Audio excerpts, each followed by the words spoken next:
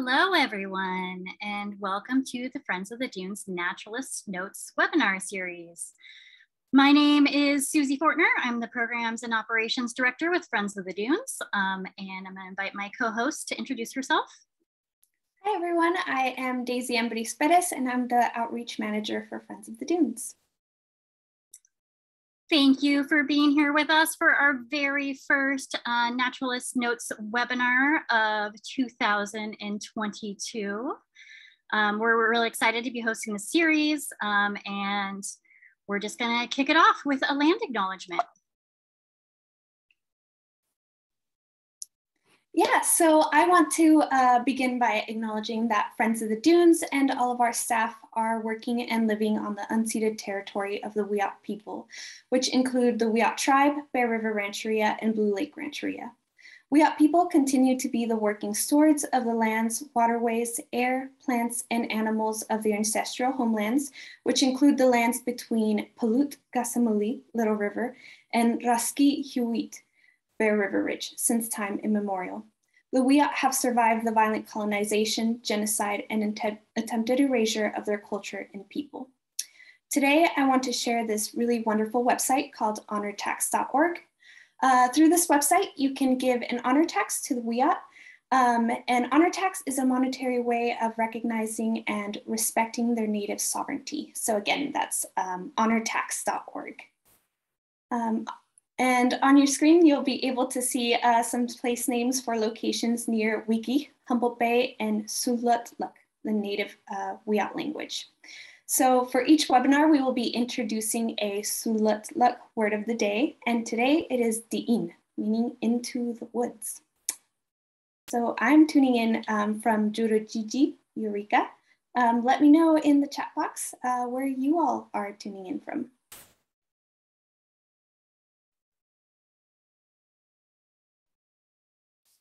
Thanks, Daisy. So this webinar series is hosted by Friends of the Dunes, and Friends of the Dunes is a nonprofit organization dedicated to conserving the natural diversity of coastal environments through community-supported education and stewardship programs. If you haven't been there, we also have this Humboldt Coastal Nature Center, which is our visitor center and our office for Friends of the Dunes staff.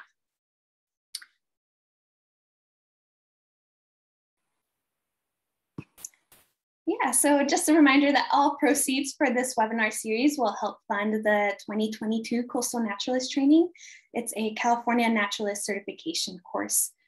We were able to provide this program safely and in person in 2021, and we are very cautiously optimistic that we would be able to do it again in 2022. So knocking on wood, and yeah, hopefully again. The Coastal Naturalist Training is such a great program, and I know we have a lot of people here that have been through the training, including our presenter this evening. So really great program. Encourage you to check it out on our website at friendsofthedunes.org. Okay, so our 2002 webinar series is kicking off to a start tonight with our first presentation by Justin Legge. So really excited about that, and to introduce him in just a sec. Before we get there though, I just wanted to go over some quick Zoom etiquette. So I see everybody's already sharing in the chat the places where they're tuning in from. Just a quick reminder, in that chat, you can toggle between just talking to our hosts and panelists and talking to everybody. So I encourage you to use that toggle button to chat with everybody else that's attending the webinar this evening. If you have questions for our presenter, please type those into the Q&A box. That's where we're going to go at the end of the presentation to look for those questions for Justin. And if that chat box or Q&A box is popping up and kind of getting in your way, you can click on that and drag it off your screen so it's not in your way anymore. You can also adjust your view that you're seeing this webinar in. I think your options are like the side-by-side view, or you can adjust how big the presentation screen is versus the video screens. Okay, and just a reminder that these webinars are being recorded. And so we will be offering the recording to the people who are registered for this webinar series or for the individual webinars. And we will be sending a link to that before the end of the week for sure. I'm not sure how quickly we'll get it uploaded. but it'll be a password protected file that you can access and watch again for at least the next couple months in case you want to revisit any of these topics. And we have some great topics coming up. So if you only registered for tonight, consider tuning into some of these other great presentations with some of our wonderful local experts. We're pretty excited to learn about these topics from some people who know a lot about them. So without further ado, I would like to invite Justin Legge to join us. And Justin is a experienced naturalist, interpreter, and educator, and a certified nature and forest therapy guide. And tonight he is going to be talking to us about nature therapy and forest bathing. All right, Justin, you there? Hey, Susie and everyone, thank you very much. Hope my hair is decent. Thanks for having me. Super excited to be here. Let's see if I can Zoom present. Well, I'm so excited to have Justin here.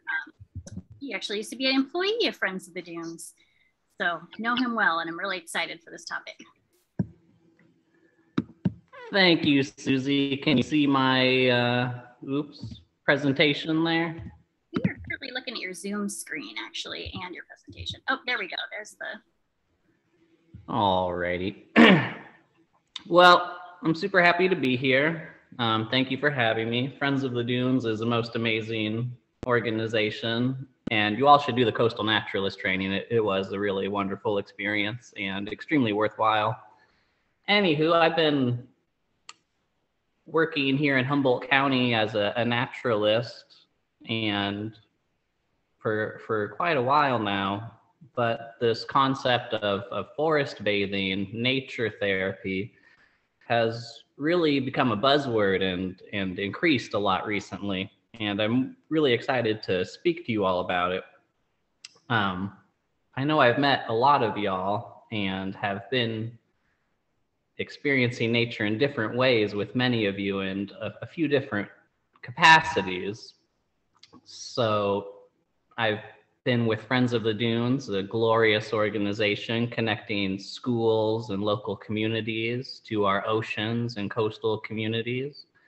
I had a pleasure of working with a local kayak outfitter, Kayak Zacks, taking folks out on our Humboldt coastal lagoons. I spent some time with the Forest Service up in Lake Tahoe doing official interpretive ranger, which was really wonderful. And a bit funny for us folks here in Humboldt County right now is I work actually for a national corporation, a KOA, and I wanted to share with y'all their mission statement before I went any further. I just came back from Montana hanging out with all the corporate leaders of KOA. Actually was a fun, interesting experience. But what really stood out for me was the humans there, how tight-knit it was. And embarrassingly enough, I never even read their mission statement until I went to their training in Montana, which got me really excited. So that quote up at the top is actually KOA Corporate's mission statement, which I feel could be most of these other organizations' statement as well, helping to connect people to the outdoors and each other. Helping to connect people to the outdoors and each other. We could combine the words outdoors and each other in Justin's vocabulary to connect people to reality, to real life, which the outdoors and each other, we're all together there.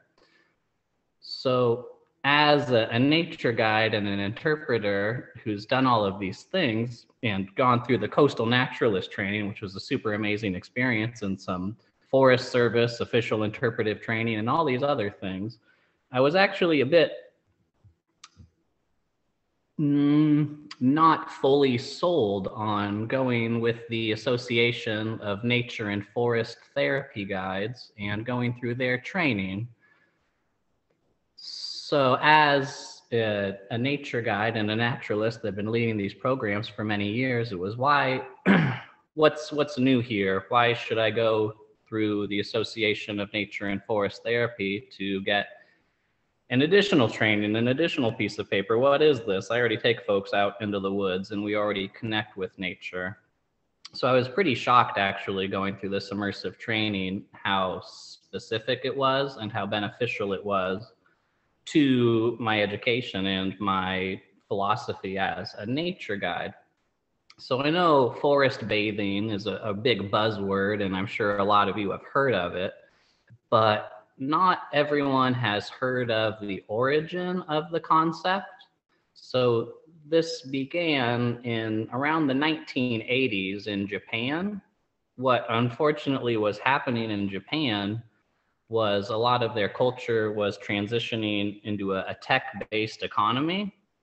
And what they were noticing was these folks working indoors, working on computers, staring at screens all day. And part of that culture was extremely productivity based, was they were unfortunately working themselves to the point of exhaustion. The term up at the top, karoshi, which I'm probably pronouncing very poorly in Japanese, translates in English to work yourself to the point of suicide, to work yourself to the point of death.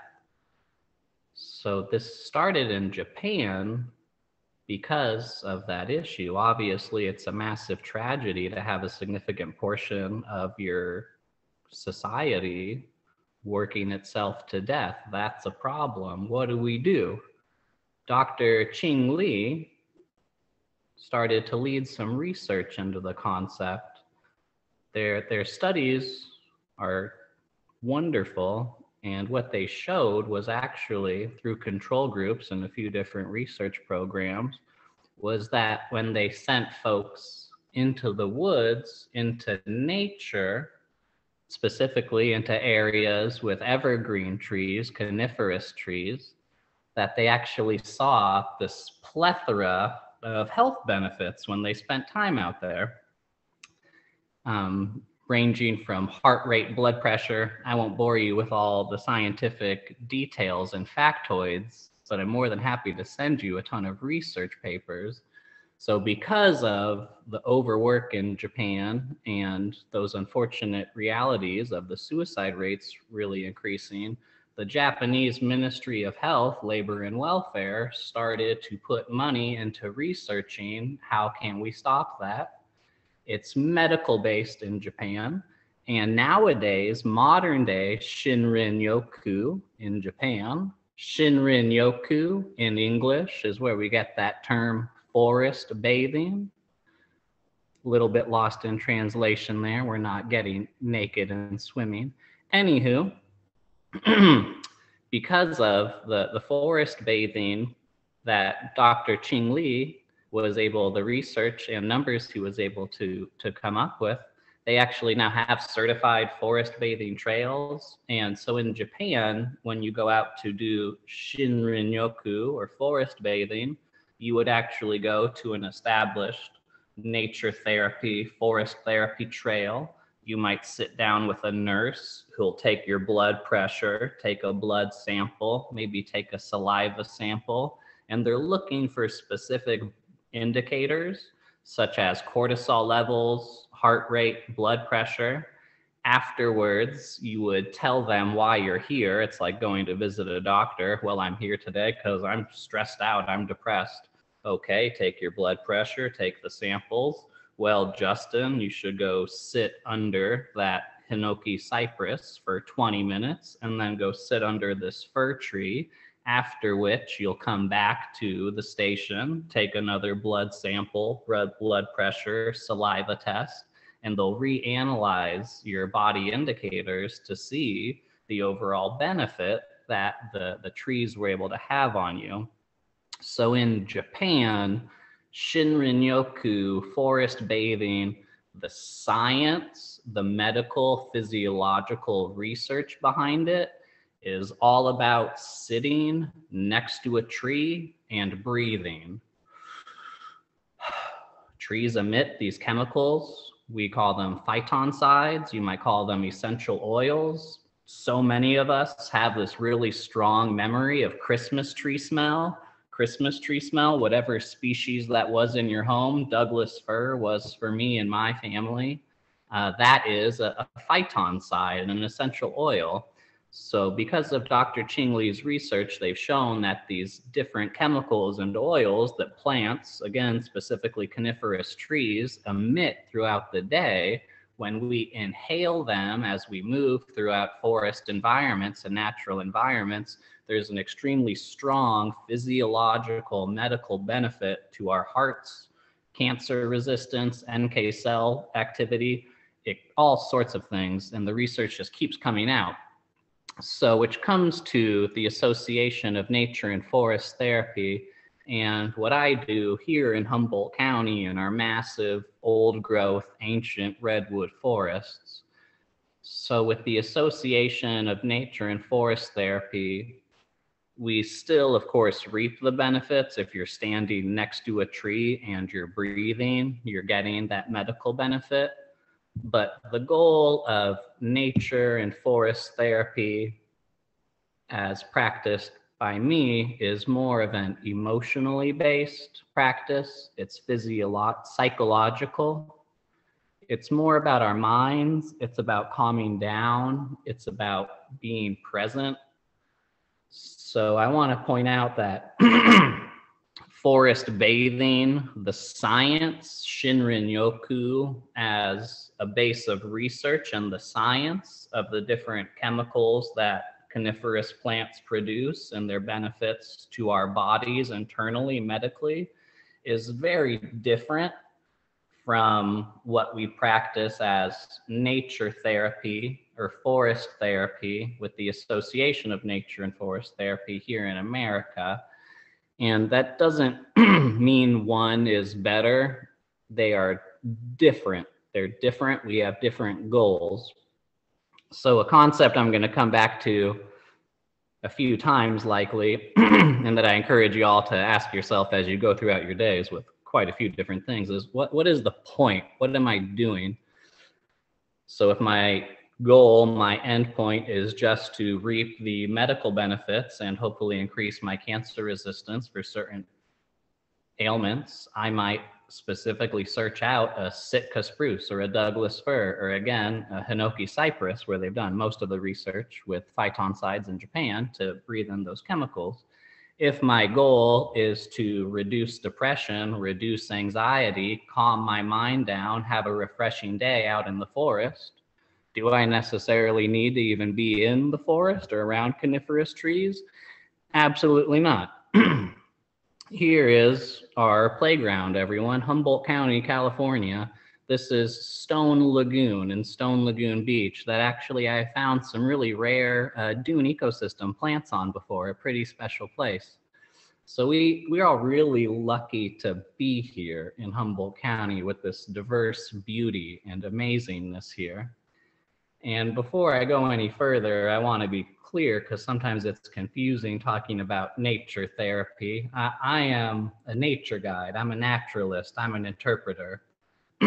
Nature is the therapist. The forest is the therapist. The ocean is the therapist. This giant sand dune at Malel Dunes can be your therapist. So when we're talking about nature therapy, forest therapy, ocean therapy, it's similar to, hot tub therapy, cold water immersion therapy. These things are therapeutic. They are good for us. And the more we practice them, the more we build them into our routines and make them a normal part of our daily lives, the more benefits we can see from these things. So when we're talking about nature therapy, forest therapy, it is the wisdom of the planet, these plants, the ocean, the world around us is what is offering us the therapeutic benefit. I strongly encourage you to attempt one of these programs with a certified guide.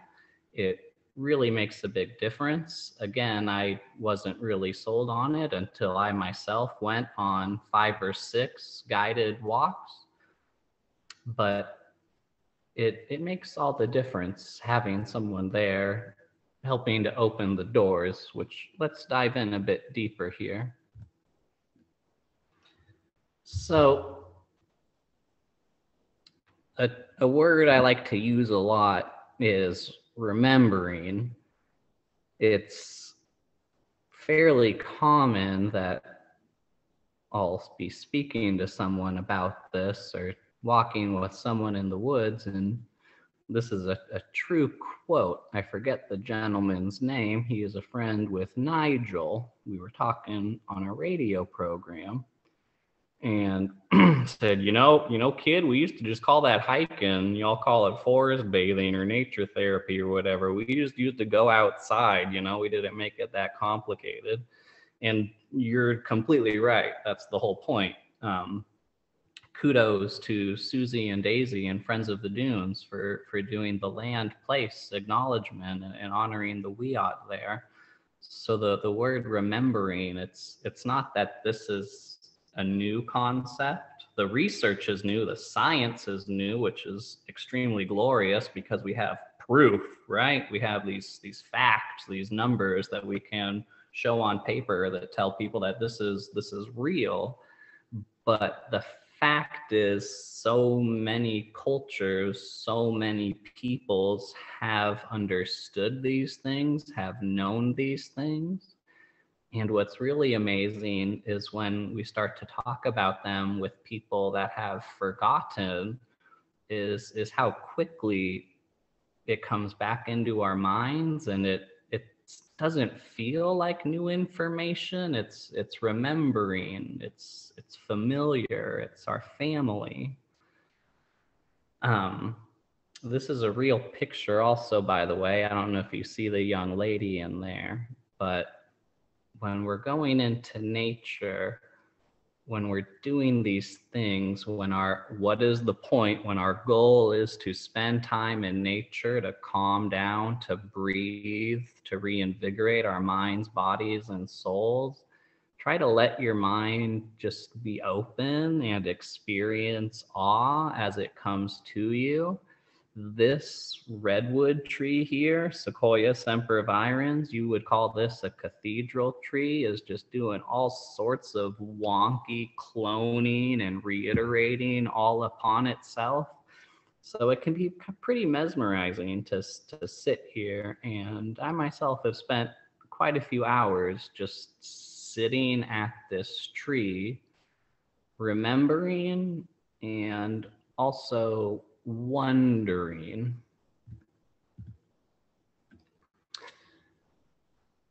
Wondering is a word that we want to come back to.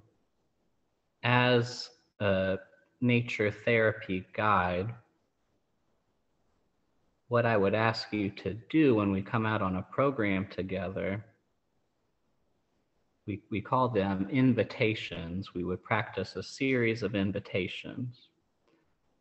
And an invitation is not an activity. It's not a requirement. It's like getting an invitation to a party, right? And you don't have to accept it. You may accept it. But the great thing about nature therapy and forest therapy invitations is you can also accept it in your own way. So when we go into nature, it's good to try to have just a complete clear and open mind and let the experience happen for you instead of trying to prescribe the experience, which can be difficult. So what we can do for you as a nature therapy guide is take all of that from you, take it out of your realm. I've got my watch. I know the trail that we're on. I would ask you to simply be here and experience it. And it sounds silly and simple, but until you actually are enabled that experience to have a responsible adult with the first aid kit, watching out for bears and sitting on the trail and making sure you're safe, being able to fully, deeply immerse into the moment with nature, with a tree,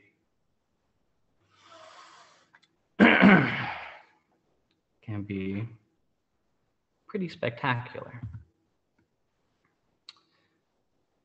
So this young gentleman is grounded in the forest. He is simply sitting at this tree. He is barefooted right now. we need to enable children this experience as well. When we move too fast in the world, I feel that is where our disconnection from nature has come from.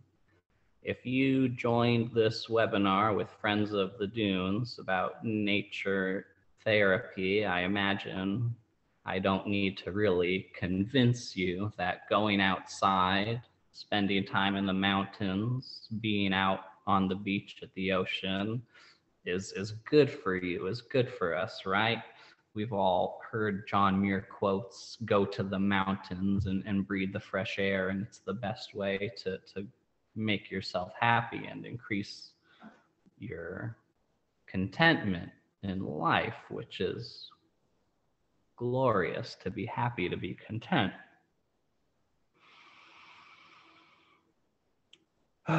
So there was a moment I was in Yosemite National Park,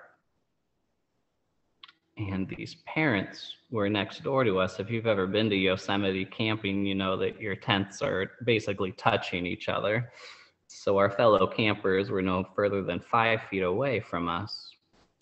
And we're sitting there, my wife and I, and we're watching the first little brown bats come out and start to catch the mosquitoes as they're flying around the campfire. Our neighbors next to us, a couple of, oh, wow, bats, little brown bats. Did you see that, honey? Oh, wow, amazing. And a few seconds later, we hear the kids in the tent. Oh, really, Mom and Dad? You saw bats? That's really cool. Can we come see? Wow, amazing. And no kidding, true story. One of those nature memories ingrained into my mind, visceral here. The parents shout back at their kids, no, you know, it's 8 o'clock, it's 9 o'clock, whatever it is. It's past your bedtime. You know, when we get home back to the city, we'll show you bats on YouTube. Don't worry about it. Stay in the tent. It's your bedtime. So, oh boy, does that stand out as one of the most sad and shocking nature experiences of my life, to not enable a person, to not allow a person to be there in the moment. So that is just my reminder and my hope to encourage you all when you're going out into nature, the beach, the forest, your backyard, to encourage each other to try to calm down, to slow down, to not worry about specifics too much. And if any one person, like this young man, if you feel a pull, if something in nature is calling to you, is tugging to you, wow, that rock in the river over there is shiny, I kind of want to touch it. I don't know if you all have ever had that feeling. Go do it. Allow that to happen. Here is me at a very special place to me in Lady Bird Johnson Grove, where Redwood National Park was dedicated. There's a really special tree, the sequoia there, and my hand in this picture is touching a giant scar on this tree. After the federal government protected Redwood National Park and established it as a national park, this person from the local community felt offended for whatever reason. The government taking my jobs, long story, the complicated politics of Redwood National Park. Regardless, this human being came with a chainsaw and tried to kill this tree to protest what he felt was an extremely negative thing, the protection of this national park. So I'm here today as a person that's been from a few different organizations, and I want to speak a bit about reality, real life stuff, nature, versus fairy tale land stuff, the imagined. So it's really wonderful to all hope and dream that we'll all be 100% content and 100% happy and satisfied 100% of the time, 365 days of the year. But that's not really the case for most people and most places on Earth, right? I don't know about y'all. I'll make some assumptions here, but the last couple of years with this crazy thing that's been going on in the world has been a bit intense, right? We've all been sort of sheltered and protecting ourselves, and that part of our evolution, our psychology, we've been all amped up. Our heart rate, my levels of anxiety and depression. I'll be real here, everybody. What brought me to this practice and why I like to be real with it is I think sometimes we get a little shy about talking about real life stuff. And again, we just want everything to be perfect in fairy tale land. I'm happy, I'm rich, I'm successful. And it's okay if things are not absolutely perfect every single day, all the time, right? Doesn't have to be fairy tale land. So when we go out and we actually get intimate with the land, when we slow our minds down and connect with nature, I want to let y'all know that can lead to really big emotions. It's uncommon on a nature walk talking about trees and doing environmental education. It is uncommon to have people break down in tears. On a nature therapy walk, when we allow people to process their inner emotions and just spend time in silence, it is very common for folks to have really big thoughts, really big emotions.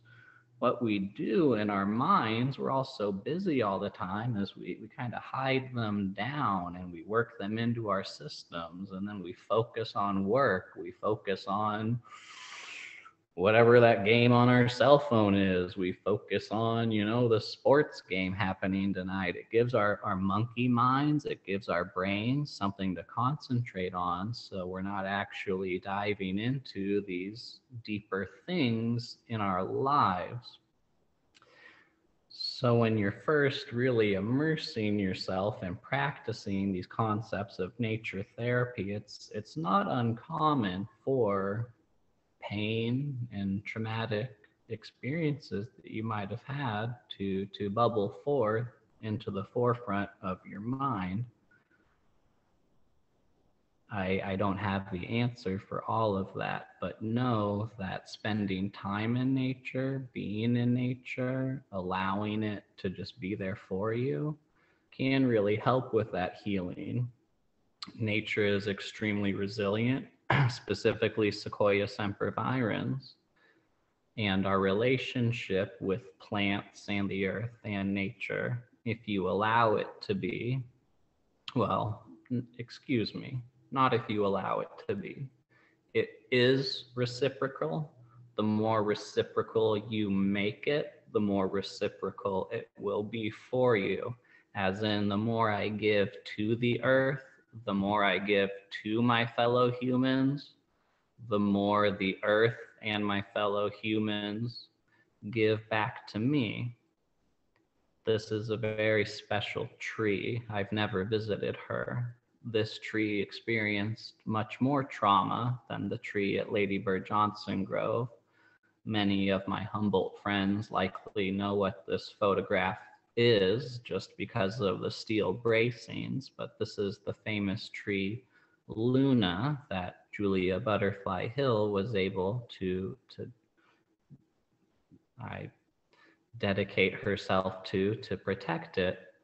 Afterwards, it was also vandalized much more deeply by an individual, but still today it stands as a testament to the resiliency of Sequoia sempervirens and just nature on Earth. I feel compelled to tell you a quick story. as we talk about trauma and real life and big emotions, wow, did we think that this was going to go this direction? And who was Sequoia, eh?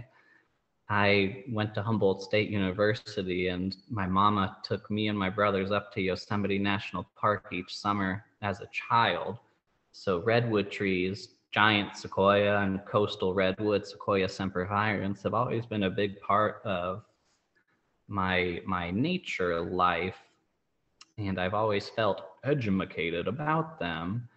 And I never even heard the story of Sequoia until years after I graduated from Humboldt State University. Long story short, Sequoia was a Cherokee person. He was alive 1770 to 1840, that you'll see there. And what his legacy was he created without any real support or help from his tribe, the Cherokee tribe, or anyone else. Sequoia developed and built the first alphabet, the first written language of any indigenous native culture of this country, North America.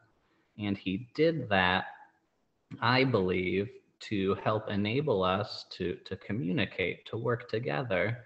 I don't need to tell y'all that around that time period when Sequoia was dedicating his life to establishing the first written alphabet of any Native American tribe in this country, relationships between his people, the Cherokee, and American settlers, they were not great. They were not good. So he saw that negative energy and he dedicated himself. What can I do? What's the point?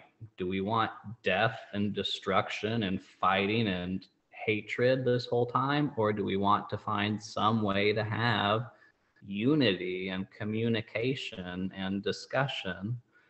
And so nature and reality and real life doesn't always mean best friends and happiness every single day. But what it does hopefully mean is honesty and truth and communication, because without honesty, without truth, without communication, how can we as life on Earth get to the next point that we're trying to get to? Here I am with my machete as a bramble destroyer. Right after I came back from this training as a forest therapy and nature therapy guide, I came back to the property I worked at and I wanted to give back to the land. This archway you see is all of the invasive species, the invader, the mean guy, the big guy that came in to what used to be an old growth redwood ecosystem and suffocated out all of Justin's friends that needed some support, some thimbleberries, some blackberries. So actually getting where you live, where you work, where you are, getting into the earth, working with the land, blood, sweat, and tears, support another life form, is one of the best therapeutic ways that you can spend time in nature. So to get to some specific invitations for nature and forest therapy, but without going out with a guide, you can absolutely still reap a lot of these benefits. There's some great books you can read. Dr. Ching Li, who I mentioned, of course, wrote the book about forest bathing.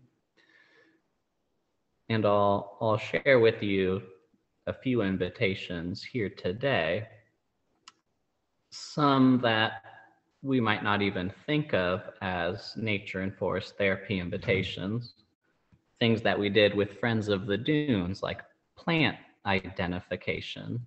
So the whole goal of nature and forest therapy is to get us into the present moment. Be here now, a lot of us Humboldt folk have heard. I myself folks tried to get me into meditation. Learn about meditation. It's so good for you, right? Like, do meditation for 15 minutes a day. You sit over there and you think about nothing, and it allows your subconscious to do all these great things. Wow, wonderful, amazing. Well, I can't do that. I have ADD. I'm really hyperactive. I can't sit still and not think about anything.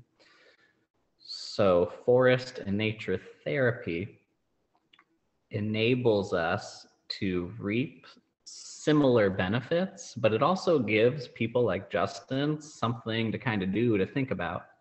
So here, what you're looking at, this beautiful Venn diagram, is covering the Eel River where I live right now. And I'll admit I'm extremely blessed and lucky that this is what I consider, well, it's kind of my front yard, not my backyard.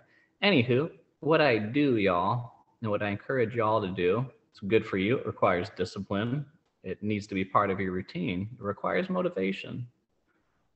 Is to just go sit somewhere.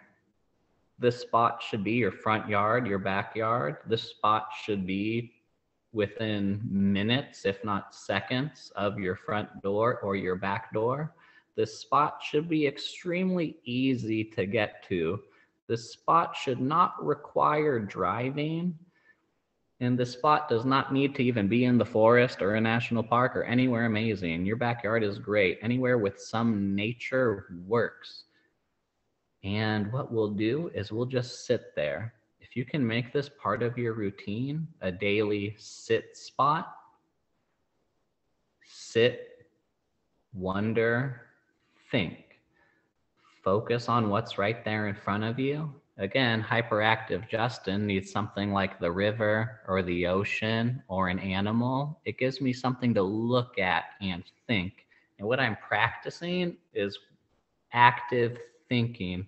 Wow, I can see the sun is sparkling on the water over there. I'm actually verbalizing what I am seeing in my mind. And what that does is it just puts me completely in the moment, sitting here at the river. I'm not thinking about work, not thinking about my significant other. I'm not thinking about how I just ordered that new headlight for my car that I need to replace. Oh boy. So, which brings me to the point that we have to make time for this. We always say this to ourselves and we hear from others, like, I'm so busy, I can't do that, I'm sorry. And I myself am busy and have to cut things out of my schedule all the time. But what's the point of life? What's the point of being here, and what are we doing? And if some of our goals are allowing ourselves to be happier and more content and more calm, the only thing that helps Justin do that is by allowing myself quiet, silent, alone time in nature. When I go out with my significant other or my friends now, I encourage y'all to try this. We walk in silence and we encourage each other to not talk to each other, to listen to the wind, to listen to what's around us. And it sounds the opposite of relationship building, but walking in silence in the woods with your significant other, and then debriefing it with each other, asking, wow, what did you notice? What did you feel? Try it out sometime. So here we have the sorrel carpeted floor of the redwood forest, the Avenue of the Giants. That phrase that I threw out there is one that I repeat daily 1,000 million bajillion times. And there's one I encourage y'all to repeat 1,000 bajillion a million times. It is the phrase to use walking in nature, sitting at the beach, that enables our brain to stay in the moment and reap these benefits of nature. To reap the benefits of nature, all we have to do is be focused on the present moment. To be focused on the present moment, just ask yourself in your mind repeatedly, what am I noticing? I am noticing that splash of sunlight hitting the sorrels is crazy bright. It's like almost white. And then over there, that color of green is a little bit darker. And you know, when you follow up those trees, it's not actually lichen. That's the sediment line from that flood. What was it? 1964. Oh boy, oh wow. But just try it out, y'all. Find a spot in your backyard, find a spot in the woods. Stop. You need to stop. You need to sit there and ask yourself, what am I noticing? Who is this guy? This is crazy Justin doing the opposite of what nature and forest therapy is all about, which is why I wanted to include this picture in the slideshow. That's Lake Tahoe in the background. It's Fallen Leaf Lake in the middle of the right hand of the screen. So when I was working up in Lake Tahoe, I decided I wanted to do this. It was a crazy hike. It was like 10 miles up a mountain and back down. I did it all in one day. And I was rushing the whole time because I knew how many miles I had to get to. And then you got to this scree field and you had to watch out for the snow. And then there was some tourists there and I'd be like, no, you probably should turn around. Like, be careful here. You don't want to get hurt. Anywho, we often conflate the benefits of spending time in nature with extreme activity, and that the only way to get these amazing benefits that we hear about people that have spent like years in the backcountry, right, is by spending weeks and weeks and weeks outdoors by yourself and getting really dirty or climbing Mount Everest, which is absolutely not the case. Some of the most amazingly powerful and memorable nature experiences that have changed my life have been going absolutely nowhere. I had the pleasure of meeting this amazing person, the great-grandson of John Muir, Michael Muir. He was born wheelchair-based. His organization, his nonprofit organization, takes wheelchair-based folks out into nature in the Bay Area. You think they're doing 50-mile hikes up a mountain and spending days and days in the wilderness? Absolutely not. What they are doing, though, is getting out of their normal realm, getting into nature, and having this experience where they're allowed to, where everything is, all the barriers are taken away, and they're allowed to experience it. I don't know if you can see how giant that lady's smile is that Michael Muir is looking back onto her. That's his wheelchair over by the van in the corner. But oh boy, how powerful was that experience for her? So Michael Muir's quote there, we focus on what is possible, not on what we have lost. I love this picture. We'll get back to that. So we focus on what is possible, not what we have lost. What is possible, not what we have lost. This woman is standing on a stump on the edge of Lady Bird Johnson Grove. What you're looking at is and was in 1968 Redwood National Park. That's what the first visitors to Redwood National Park got to come to see, which brings me back to my point of what's the point? Real life, reality. What are we doing? What's going on here? When I was working with Friends of the Dunes, which was one of the most amazing experiences of my life, and I would love to go back there, honestly. The only negative thing that happened to me there, I was really passionate and excited, was I was cursed with this thing where everywhere that I went now, I saw the invasive species everywhere. I saw the negative aspects in the ecosystem. If I came here to Redwood National Park, I saw the second growth. I saw the English ivy. I saw the Scotch broom. I saw the impact of what these humans have done to this land, and you can't escape that anywhere. But we have to move on also, and it reminds me of just our culture and ourselves here in America. We like to forget these pretty massive and significant traumas that we've experienced and brush them under the rug. We don't like to talk about them very much. The Native American genocide throughout this country, for example. But that doesn't make them disappear. And they're part of us and this land and this culture. Stump love, that in that denotation in the corner is a reminder for me. I know a lot of y'all are Eureka-based, Arcata-based, Manila-based.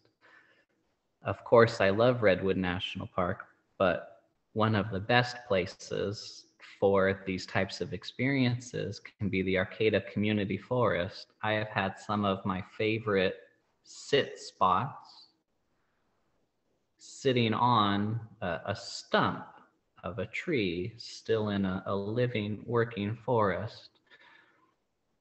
They don't speak our language. Conifers, Sequoia sempervirens, and human beings were a little bit different.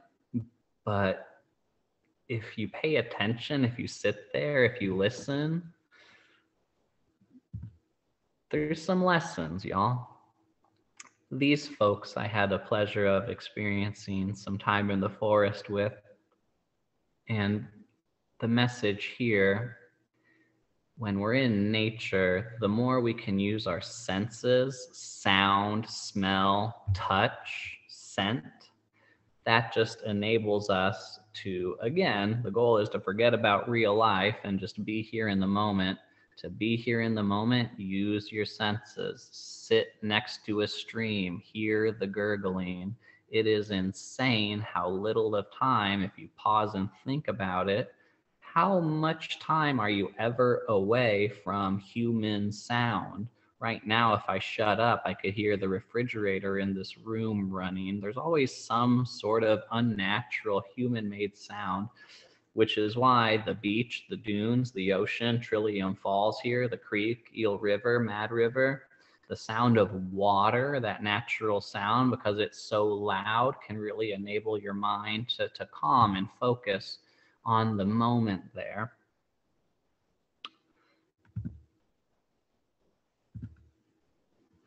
Just some beautiful pictures, y'all.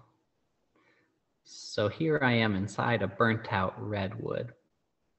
I share these macro pictures because, again, you don't need to walk miles through the forest.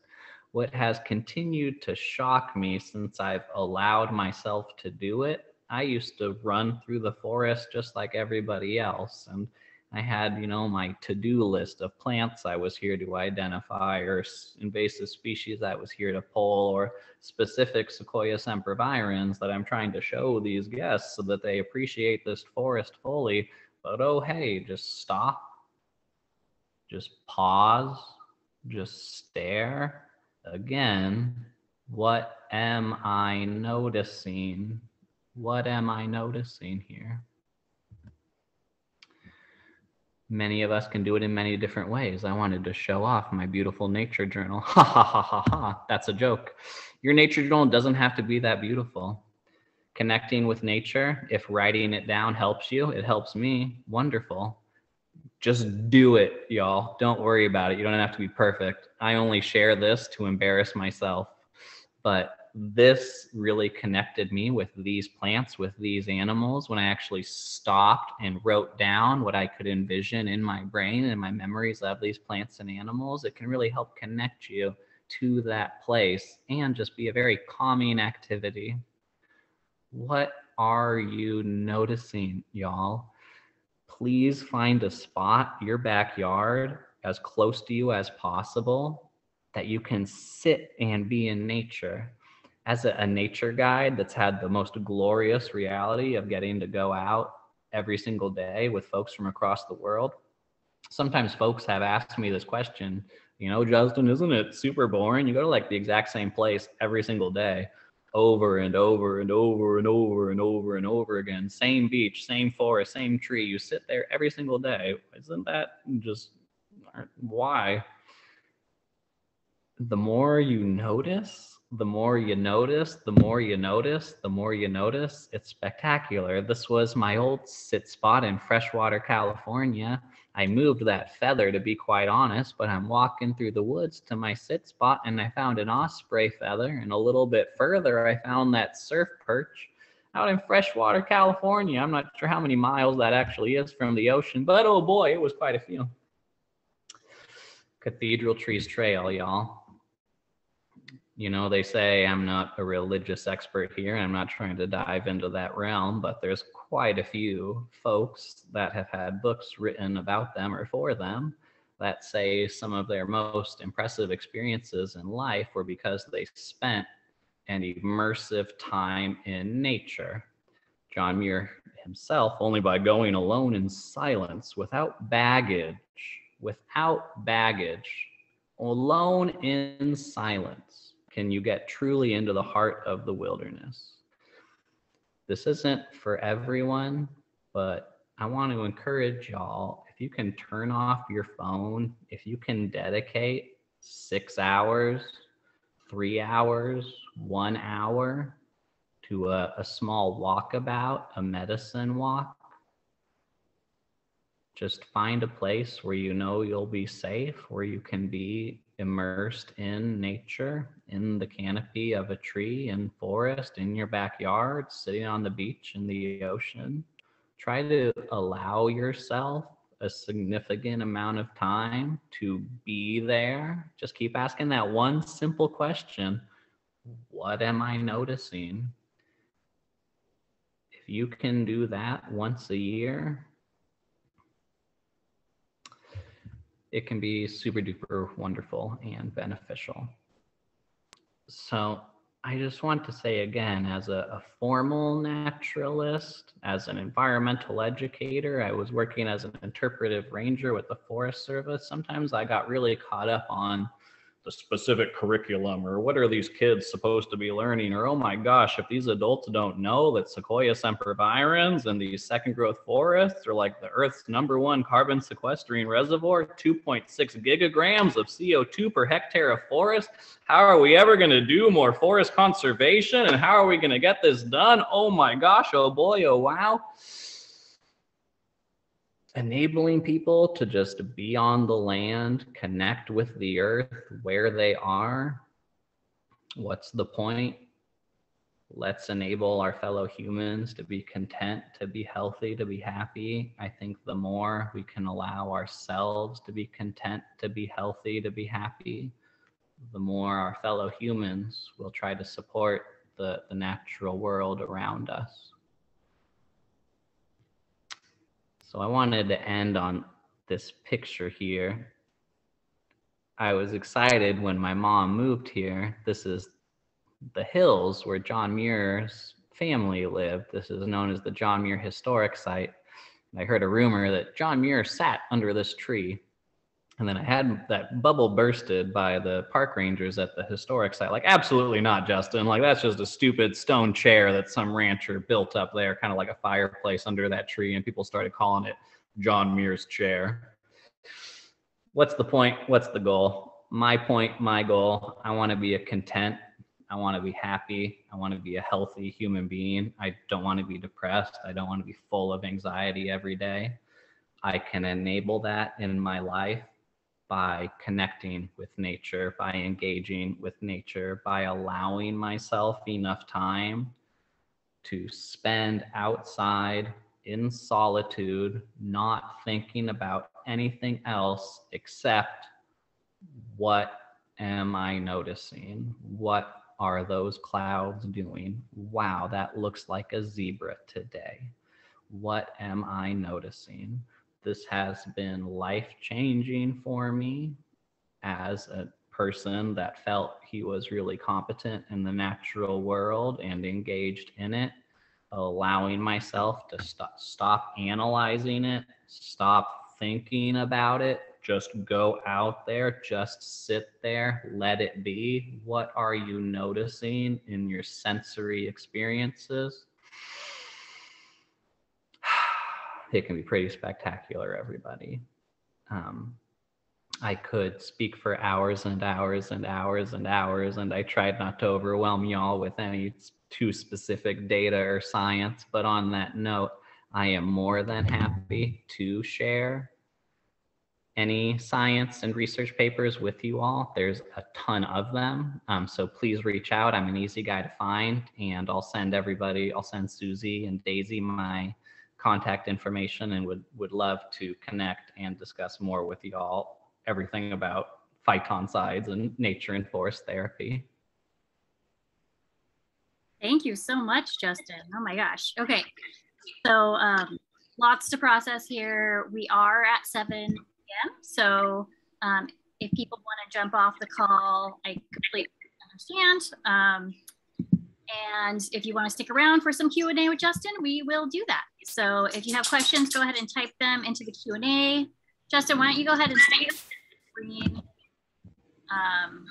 You're kind of looking at your Zoom screen right now instead of your screen. I know you have lots of awesome pictures to share. Oh, there we go. Okay, cool. So yeah, thanks everyone for attending. Hopefully we'll see you next week if you're gonna jump off the call. But yeah, we'll stick around and ask your questions to Justin if you have them. I don't see anything in the Q&A just yet, but people might be typing it up. But yeah, so much relatable stuff in your talk, Justin. Oh my gosh, I just have to say, like the bats in Yosemite story as an environmental educator, that really like struck a note with me. Parents not letting their kids see the bats. I used to work, you know, at an aquarium type of facility, educational facility down in San Francisco Bay, and I had one parent once be like, "Don't touch the mud. You're gonna get dirty." And I was like, "No, touch the mud. That's the whole point of being here." So very relatable. And yeah, just, I mean, we were talking about anxiety and depression. I'm just thinking this past 2 years have been rough on everyone, really rough on students for sure. So, you know, this, I always think like, oh yeah, I'm spending quality time in nature. I'm getting my like dose of nature therapy, but I'm one of those scientifically minded people that's out there like making an eBird list, posting stuff to iNaturalist, like got my binoculars out and my cell phone. And so yeah, you're definitely encouraging me to stop and slow down and take it all in. So I appreciate that. I definitely want to put some of these practices to use for sure. Okay, Daisy, do we have any questions over there in the Q&A? Yes, we have. Our first question is, how do you go to a forest bathing invitation? So I'm guessing, like, how do you go to one of your forest bathing walks? Well, a really wonderful thing is there's a couple additional guides in Humboldt County now. One I went through the training with, her name is Scarlett. She is a mother in McKinleyville. The association, ANFT.earth. I'll type it into the chat. The Association of Nature and Forest Therapy Guides has a, if I could spell there, has a list on their site actually. So anybody all across America can go on their site and find a certified guide to help lead them through these invitations. And what's really special about it is they've made this standardized sequence. So what's great about going out with a standard or a certified guide, it's to make a weird comparison, like when you go to McDonald's, right, you always get the exact same hamburger. So when you go out with a certified nature and forest therapy guide, they're going to be going through a very specific sequence of invitations to help enable your mind to flip certain switches to let your brain get into what you might call a liminal space, or the be here now space, the flow zone, which is when we get all those really great benefits. Like if you're a surfer and stuff, a lot of surfers have heard of the flow zone, and a lot of other athletes. It's common in adventure sports and really active things, but it's not often associated with more calm activities, but it absolutely can be. It's just the trick of getting your brain to flip certain switches to enable it to be in that space. A lot of us, I should mention, like if you've ever gone on like a 15-day backpacking trip, you've sort of noticed how your mind gets in this zone. And so the goal of nature and forest therapy and using these other methods is to try to enable that zone in less than 15 days, you know, hopefully a couple hours. Sounds so wonderful. Susie, do you want to say the next question or? Sure, yeah, we've got one here from Laura, another naturalist graduate. So what was the process to get certified in forest therapy? Cost, and then she wrote lotion, but I think she might have meant location. I'm gonna guess that means location. I'm personally interested in this one too. It's changed a little bit with COVID and all the education systems having to adjust. So I actually really love the model now. When I joined it, it was sort of backwards, and we did a 6-day immersion, and they happen across the world. They're doing one in Switzerland soon, and one in Poland, maybe. I really wanted to go to the one in Costa Rica, but I actually ended up going to a session here in California. So they're ongoing throughout the year, and right now the way it works is it's a 6-month Zoom session, self-guided experience where you go through the handbook and you learn the methodology. And then after the 6-month online training, then you go to the 6-day in-person immersion where you practice it with them and learn it in person. What I did was the opposite. We did the 6-day immersion followed with the 6-month class. So I think it's pretty great the way they do it there. The cost, I'm not sure, but the location is all over the place, which is really wonderful. Association of Nature and Forest Therapy. Really great people. The funnest thing is, like, Friends of the Dunes, sorry, it's hard to get Justin to shut up, is all the great people there that I've met, and we all have these forest therapy guides, and just like Friends of the Dunes, we all totally support each other because the whole goal is enabling people to be happy and content and connected with planet Earth, which I think can benefit all sorts of different things. So it's a great community to join in. Awesome. Thank you, Justin.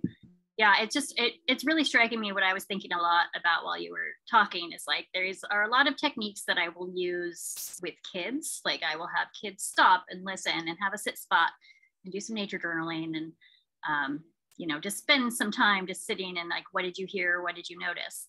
But I don't often incorporate these with adults.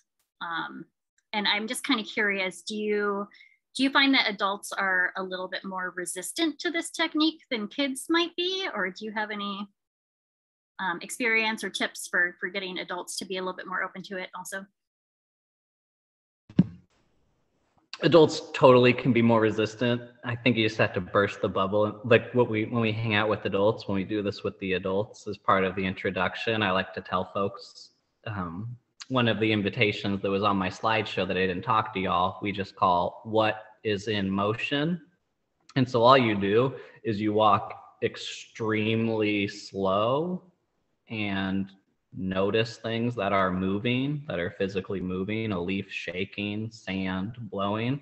And so we always introduce it by telling folks, this is gonna be really awkward for you. You've never walked this slow probably, and you're not used to doing this, but it's gonna be okay. It's gonna be awkward. You might feel weird. And I like to use the word childish.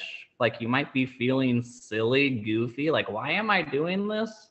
But they're invitations. There's no right way. There's no wrong way. There's no gold star. The whole point is just to be there for yourself. So basically calling the adults out that they're lame and you're going to feel silly and childish, and those aren't bad words. Those can be positive, really good things. Yeah, adults should be more childish more often. It's true. So true. Great. Well, thank you, Justin. I see lots of thank yous in the chat, and lots of people just saying good reminder and good tips for stopping and slowing down. So hopefully you get a chance to read all those.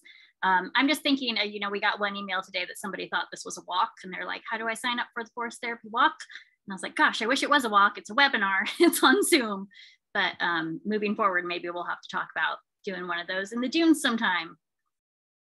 So yeah, keep an eye out for that. Hopefully we can do it safely. And if we schedule something like that, we will definitely let you know. Justin, I appreciate you very much. Thank you so much for being here and for chatting with us. And yeah, I don't see any other questions, so I think we'll just wrap it up. Thank you, Susie. Thank you, Friends of the Dunes. Thank you, Justin. Thanks everybody for being here. All right, bye-bye.